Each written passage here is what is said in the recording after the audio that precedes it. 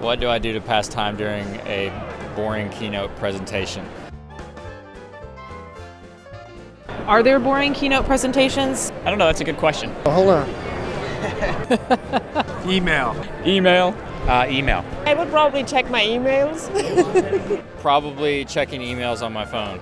I would look interested and just listen to the topic. I don't go to boring keynote speeches. Sleep. I really like to take a nap whenever I can. Play solitaire. Maybe Facebook, but I wouldn't admit that to anybody. Really do try to give the speaker, the rightful attention that they deserve. Oh, wait, what is the question? Probably I would finish preparing for my presentation this afternoon. I tweet on Twitter. I sit over here and I help people solve their problems by sitting in a booth. That's not a good answer, is it? Me, I play M-level. Play games. Oh, it's got to be Angry Birds, right? Check for meetings, check for text messages. Watch Carrie eat her food. Facebook. During those boring keynote presentations, I actually go onto Facebook and look up Starleaf. Actually, what I do is read white papers on my company.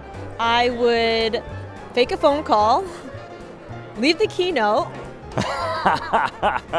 and go to www.appsense.com. I'm attentive. I don't know. I wouldn't be rude. I listen intently because I think it's respectful for the audience members to listen to the keynote because they put a lot of time into the presentation.